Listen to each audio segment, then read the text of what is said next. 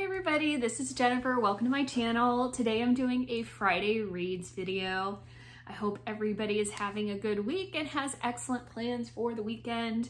I have finished a few books and I am reading some others, so let's go ahead and start. So randomly last week I decided that I was going to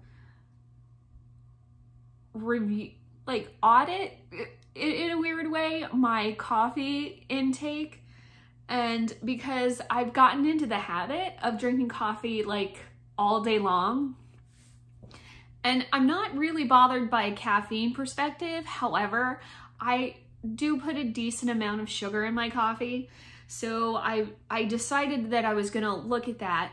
And so basically I was putting, like, in the morning, I would have 3 cups of coffee, and in between the 3 cups of coffee, for a total, I'd end up with about 4 tablespoons of sugar.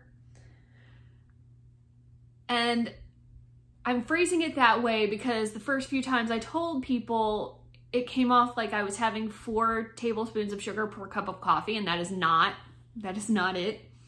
So I have been able, for the past few days, to get my sugar and my coffee intake down to like 1 and like just under 2 tablespoons. So I've cut it more than half, and I'm hoping that will be good for my health. It should be. Having less sugar is always better, but yeah, that is a non-bookish thing for this week. The rest of this stuff is all book related, and I wanted to talk not just about what I've been reading, but what I'm planning to read in March, because March has March of the Mammoths, and I have a mammoth to read. So the first thing I finished last week was Artificial Condition by Martha Wells. That is the second book in the Murderbot Diaries. And so this book is really good and it's really funny, and it was a reread and I gave it 4 stars.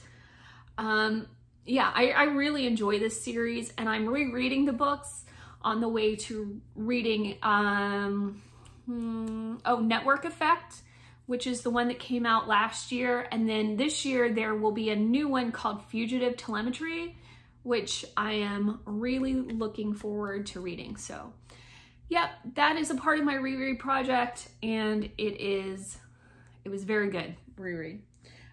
The last thing I finished was Cleopatra: A Life by Stacy Schiff, and I ended up giving this 5 stars, and since I had borrowed this from the library, I actually purchased my own copy.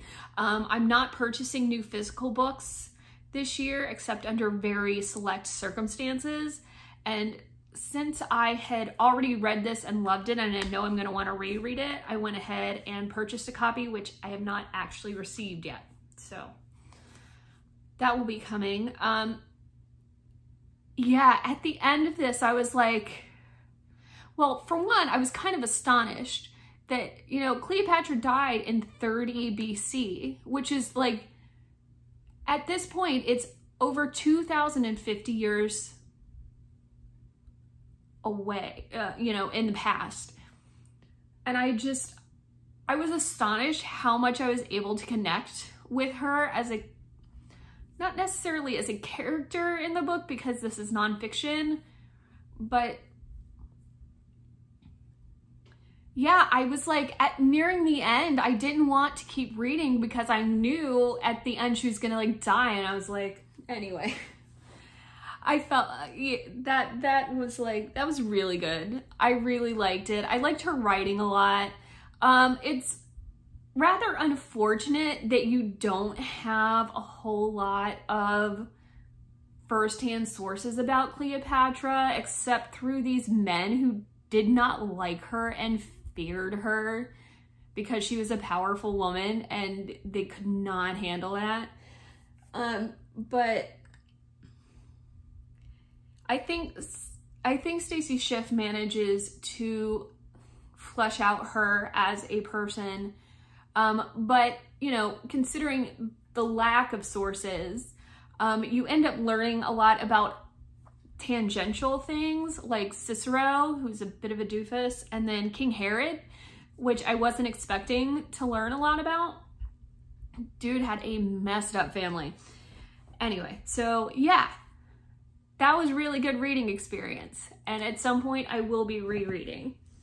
Let's see here. Those are the things I finished.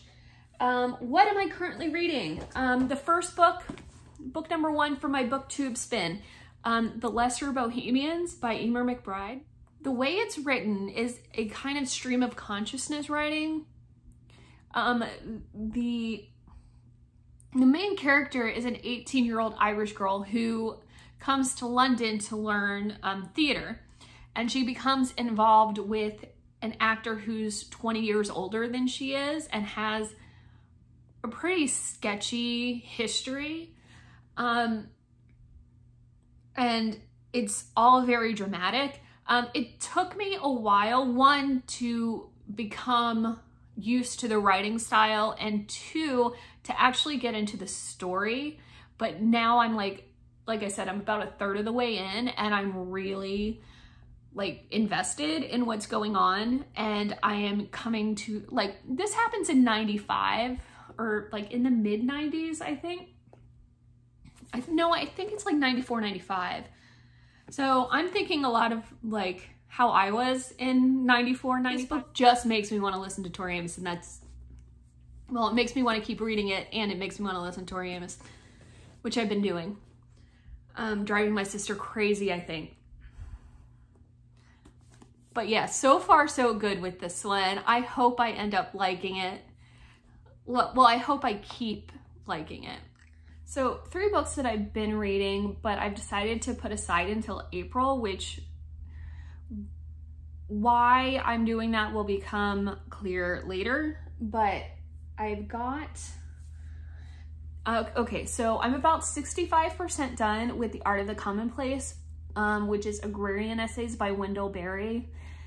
And I'm pretty like happy to be putting that aside for right now. It's not that there's anything wrong with it. It's just that it's a fairly large essay collection about one topic by one person. So it's good to like, I feel like it's better to give it space because they were kind of starting to run together. So I'm glad about that. The Iliad is also going to be on hold for just a little. I might try to get to that one sooner than the other one. And then this one, The Belly of Paris by Emile Zola, which I would very much like to get back to as soon as I can. The other 2, I'm about 20 to 30% done with each of them.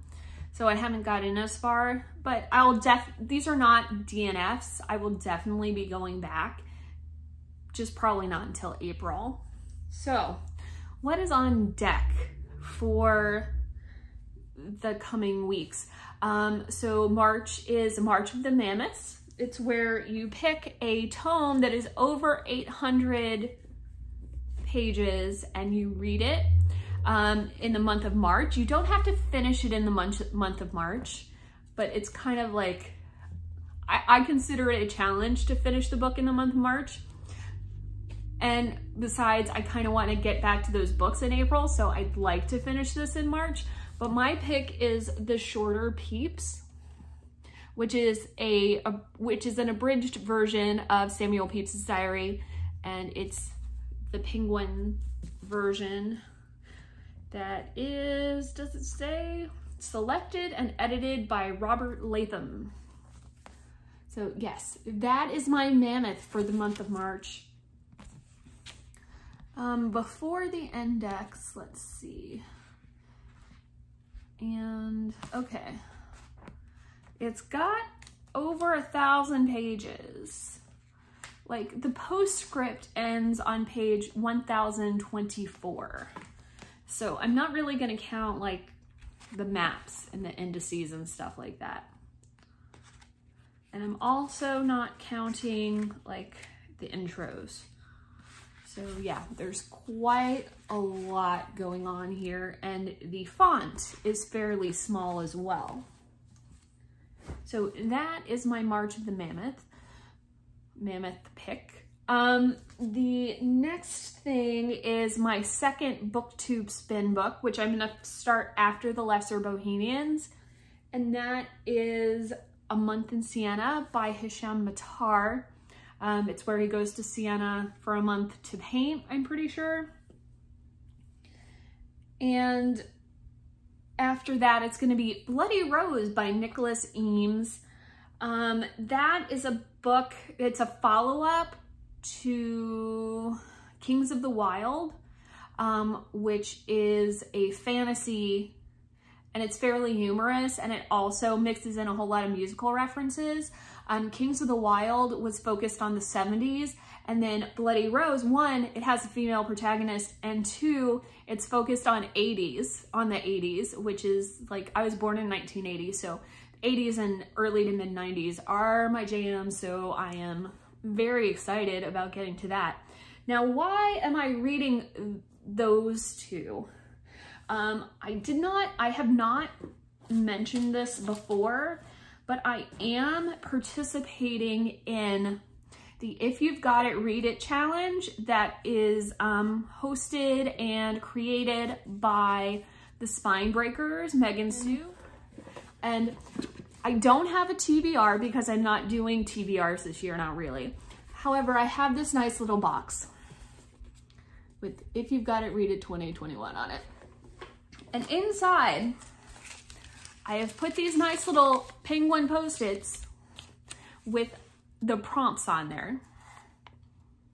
So my first one I did for this was the prompt to read a borrowed book, and that is Cleopatra, A Life, which I gave 5 stars. So that was the first prompt, which is linked to the announcement video on that one.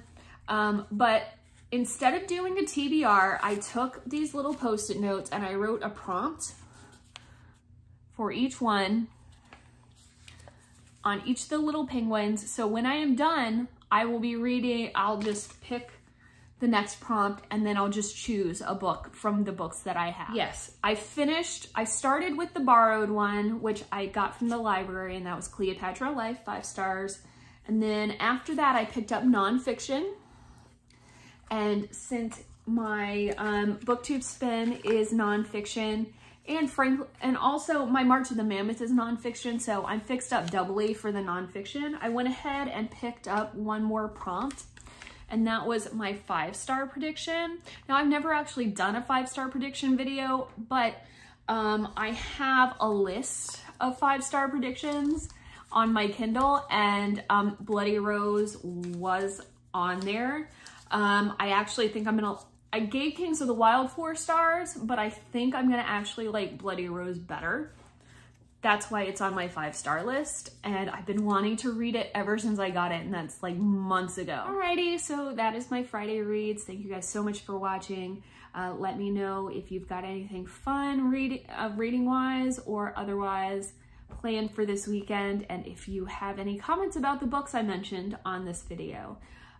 Again, thank you for watching and have a nice weekend. Bye.